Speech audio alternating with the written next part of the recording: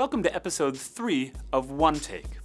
In this episode, I speak with my friend Bryan Bergin, equity research analyst at Cowen Research. We discuss his work covering leading services firms and the tech disruptions that are shaping behavior, financials, and the services being designed in the future of work. Join me as I learn from Bryan's insights and experiences.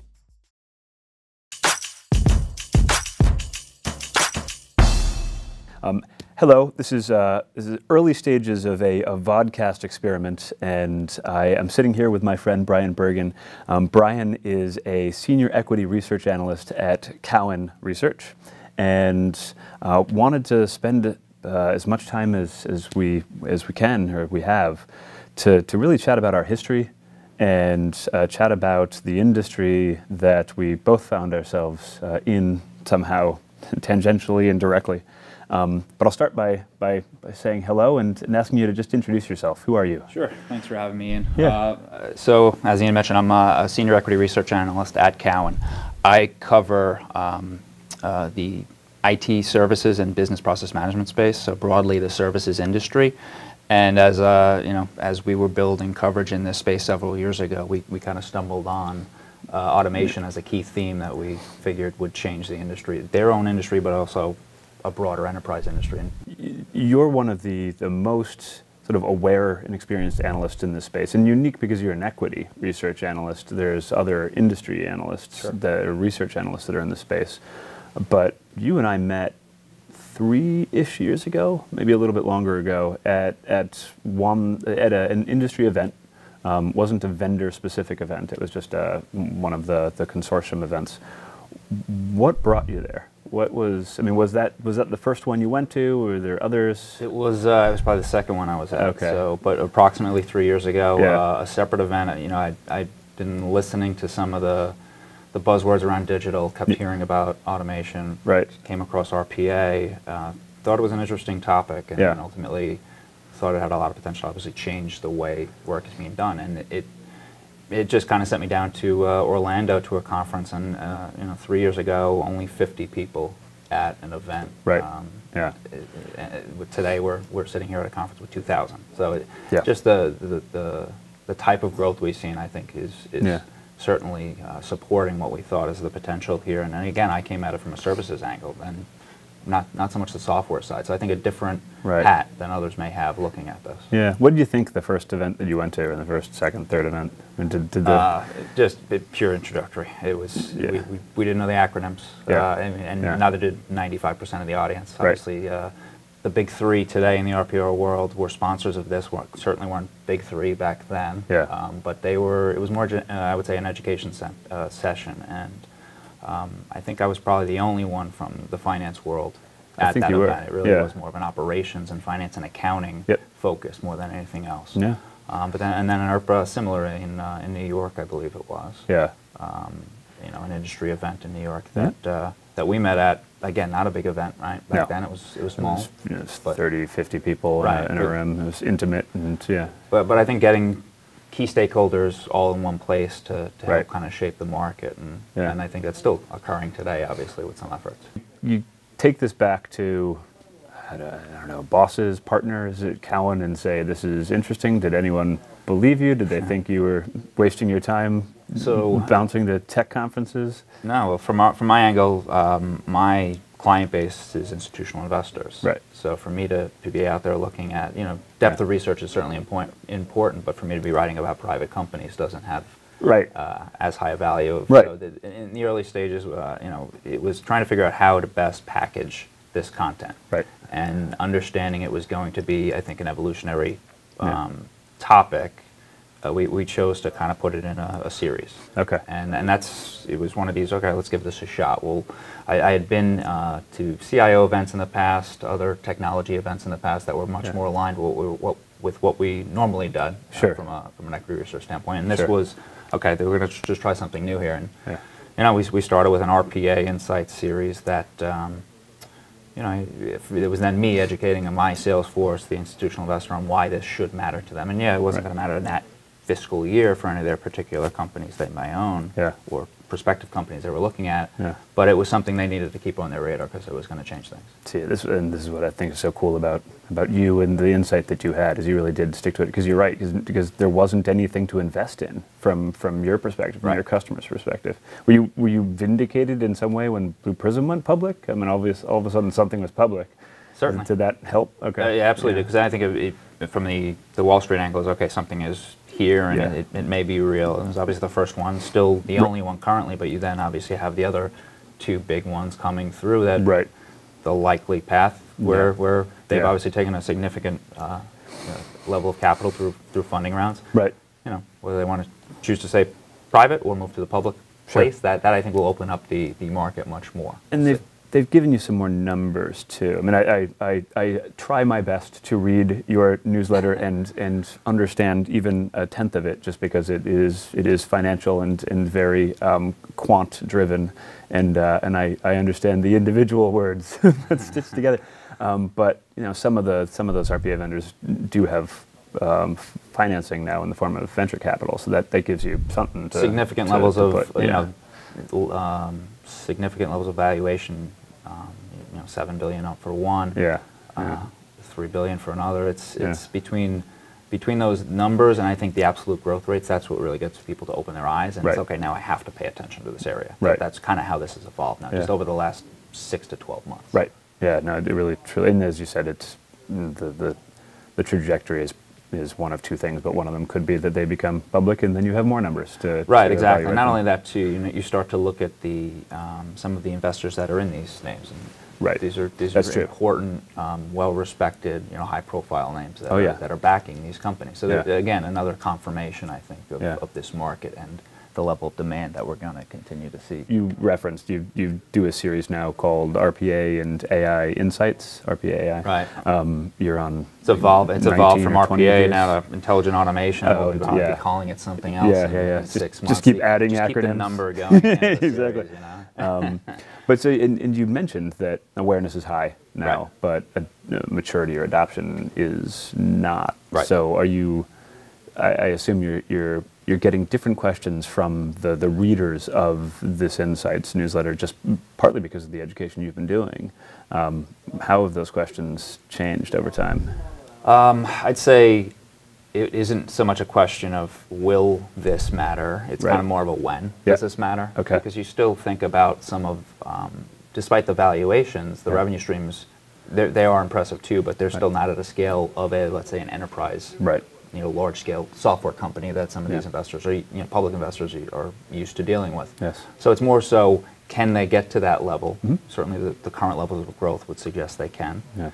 And at what point do they move forward with a different path here? At what point can we participate in that type of activity? I think that's the type of questioning that has changed.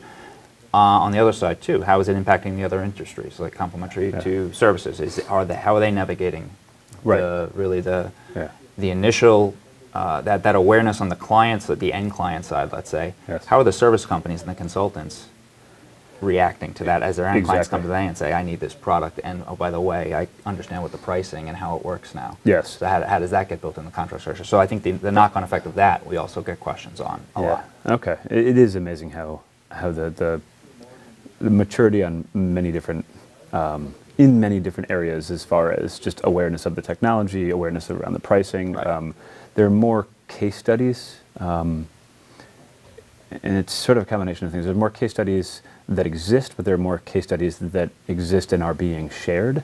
Just because my perspective, at least, was the first few years, people were very cagey about what they were doing. They didn't talk about it. Perhaps some of it was just to shield themselves from some of the bumps, bruises that they were collecting as they learned. But there were also some pretty good case studies out there people just thought were too strategically differentiating, I suppose, so they didn't talk about it.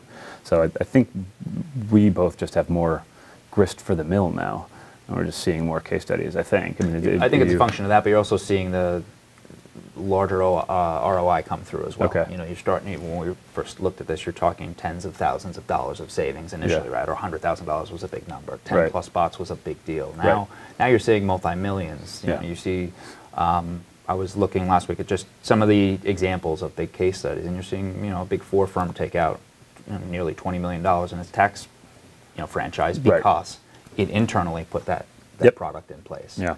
Now you're talking about big numbers, and that's, I think, once you start seeing that, it snowballs, and people, you'll hear, this really the senior leadership of public and private corporations will then come out and say, okay, I've heard this. How do we participate? So I think that will accelerate more and more of the use case. I'm intrigued by this, and I've talked about this a bit. Is the senior leadership of large public companies are A, more aware of this, and B, are incorporating this into what I'm calling a top-down mandate, where there are a lot of large organizations that just declare we're going to reduce operating costs by, and pick your large number. I mean, hundreds of millions to billions of dollars, and I get such a kick out of the fact that one of the bullet points in the how is automating their processes. Right. And so it's effectively, RPA and IA and AI, and so it's become. I'm not sure they fully understand it.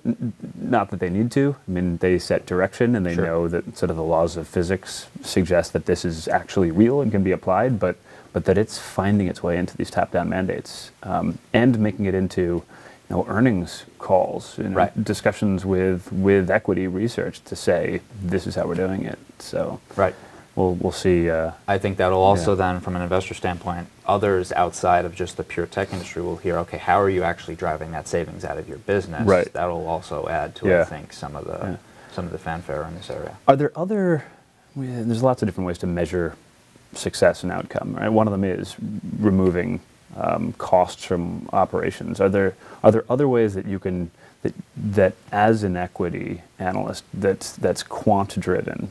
Because the challenge that we've had, and just a bit of backdrop to this, is we also talk about things like improved quality or experience and stuff, but those are always sort of secondary or non-cashable. Or how do you care about that? Yeah, because you can't measure it as well. It's very difficult to measure, right? But it's the avoidance of a massive compliance issue, right? Error reductions. Yeah. Those are exactly. You think about that qualitatively when you analyze a company. Are they investing in technology to help them A, take out costs, but B, mitigate risk? And I think that's something that certainly comes into an analysis. It's understanding ultimately are companies investing ahead of their peers, and that I think is there's no exact science to that, but it's getting a feel for exactly how they're getting there and what they're doing. Does it add value? If you were looking at sort of applying a value to a company, do you ask those questions of is leadership being strategic about governance questions? Tools? You think about you're starting to see more and more ESG related initiatives pop up.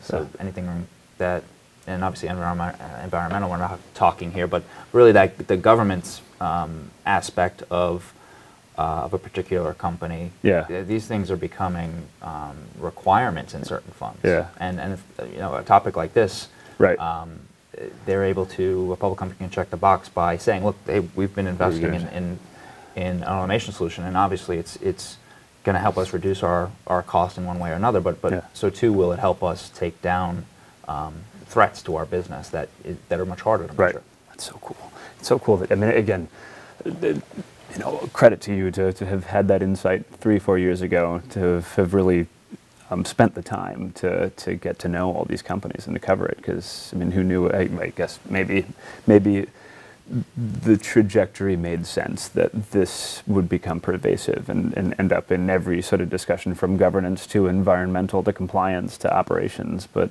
it's kind of there. It's by luck or by exactly. Luck is how I attribute to the services business, though. Understanding how this was the next evolution of driving productivity into a model that had already, in certain cases, hit a wall, and you've already gotten taken the low-hanging fruit out of a lot of the services models just by the lift and shift nature of it. Now it was, okay, what else can I do?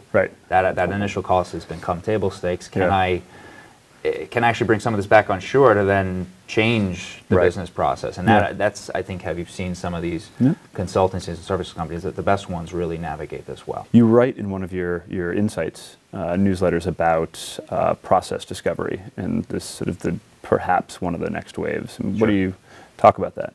So I'd say another kind of thing we walked into, understanding, okay, the RPA market itself is certainly gained that awareness and it's picking up the adoption. But when you look at broader automation initiatives, there are places where enterprise clients are just hitting the wall. And it's ahead of the RPA product, it's also behind the product. It's really trying to get that whole, the holistic initiative just isn't yet there.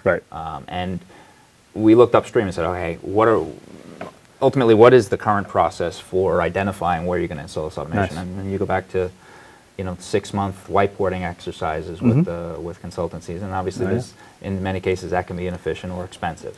So you start to look, okay, there are software solutions.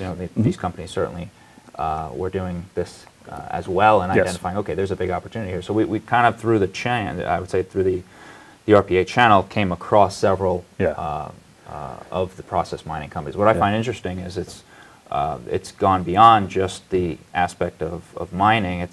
You're seeing some of these solutions being used now as audit and compliance tools to help them ultimately map how processes are being done. So Sarbanes-Oxley, for example, you can actually process map rather than having somebody deal with just a significant amount of manual labor. But that was an example of something that was, okay, what is on the fringe of the RPA? And I still would say those fringes are pretty immature. It is still leading a lot of clients to hit that wall and not necessarily get what they were expecting when the CEO gave them that top-down mandate. But this is where we were 3-4 years ago. So we'll next see each other at a process mining event that'll have dozens of people, and then I mean that just I guess, but sort of in the earliest nascent days of the RPA space, where RPA wasn't necessarily the name that everyone identified or self-identified with. It was a particular vendor that was using it, so others weren't as compelled to use it quite yet. They hadn't all come to terms with it's a perfectly fine term. Let's just all use it. We'll probably democratize around a name for process mining, and then I'll end up at a process mining event. It's because we hang out absorbed into the just an overall that's right. One singular platform, and I think that's where you see a lot of these providers trying to go. I think there's a push now where we obviously attend a lot of different events, industry and product. We are so cool.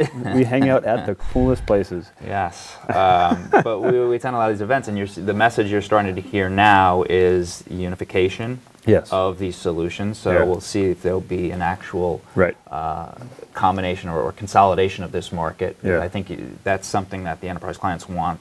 Some of them want. They want kind of that one.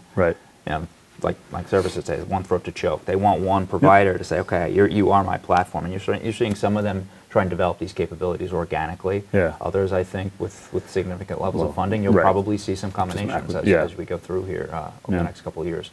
But then on the back end, what do you do with some of the data that comes out of these processes? That's a whole other ballgame. Sort of the AI terminology, as far as it's a broad sort of umbrella term under which there's lots of different constituent parts, but the data that's created in the digitization efforts will feed it. It'll be interesting to see what comes next. I mean, are you seeing enterprises are mature enough to be asking that? Okay, so I think they're still now getting past the fact that AI isn't one singular acronym.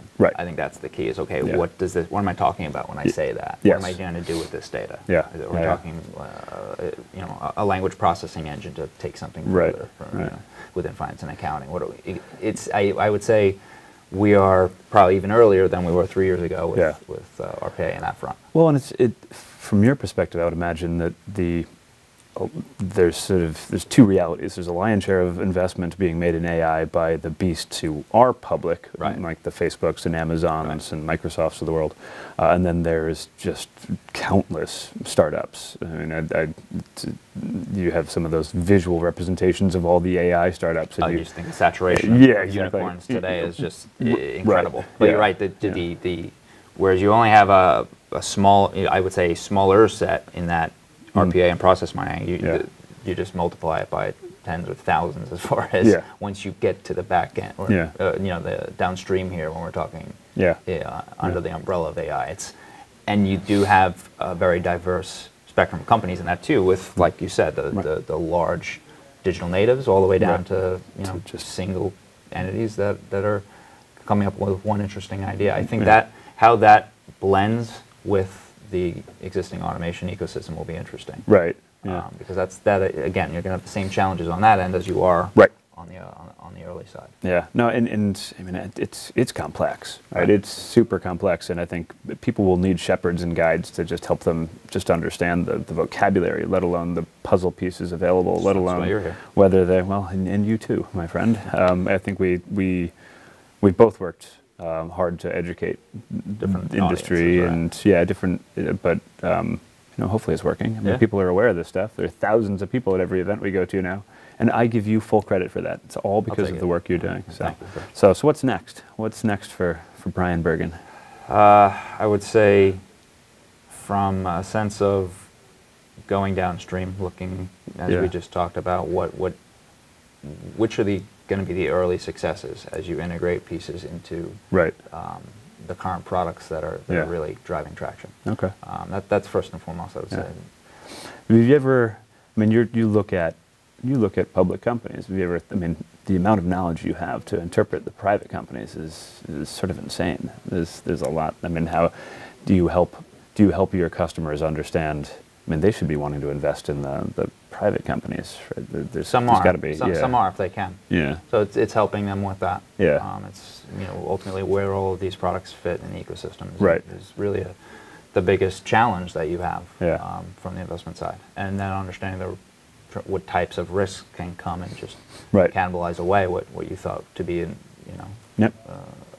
good investment. I think that's also the same position that some of the automation providers themselves are sitting in. We get that question a lot: is why if these are such strong, or that's a bad word, if these are such great products, why hasn't name a big something large else enterprise bought software them. company? Why haven't they bought them? Why haven't they just built it themselves? Well, I'd say these things have been here for a long time. It's just now the fact that the tech combined with the marketing has just clicked. It is really interesting because you do feel like one of them would be. I mean, now once you're as expensive as some of them, it becomes harder and harder. To do. Yeah. Right. Although I mean, there are still enterprises that have the wherewithal to buy these massive beasts, but or do they become the next massive beast? Is interesting, as you say. It's different than the ERPs of the past in some ways, and so it'll be. It is, but it isn't. You have a market right now with 3 significant providers, That's and true. Does that become it's sort of like the SAP Oracle dynamic. Exactly. Does that become? Do we see that dynamic in 5 years, 10 years? That's something we've been asked. Who's Larry Ellison in this equation? No, absolutely. So,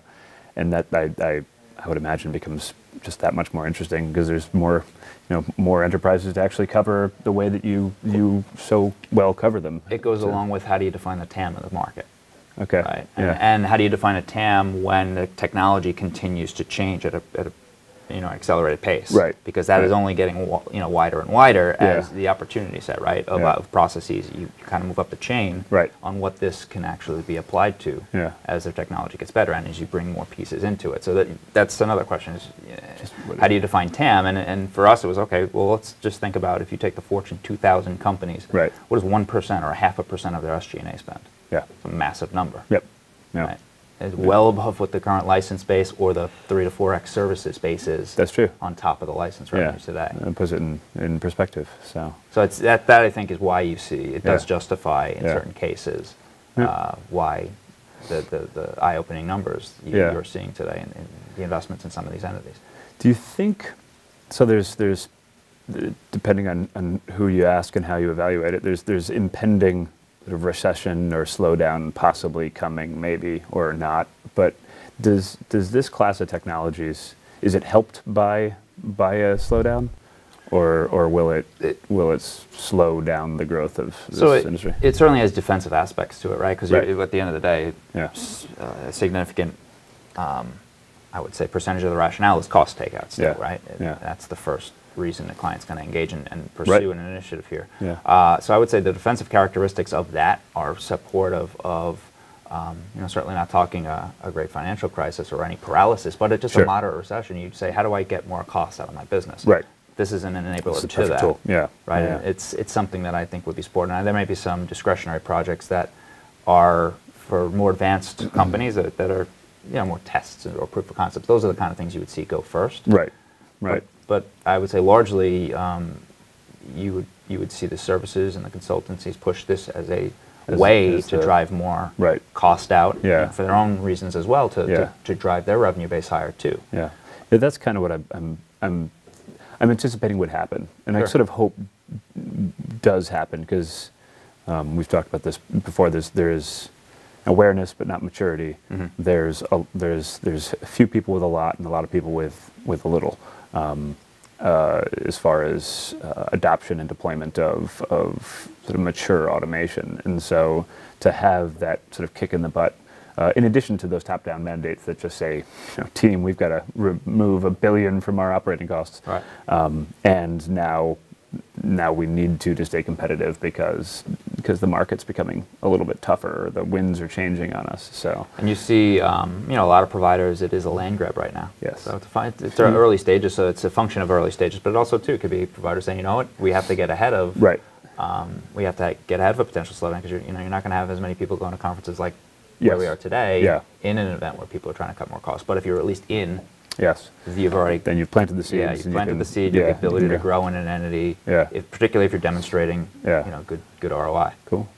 That's outstanding. Well, thank you. Any other topics should we cover? What do you think what would be the coolest headline you could write, or that you would like to see in the market around this space, or RPA, AI, funding?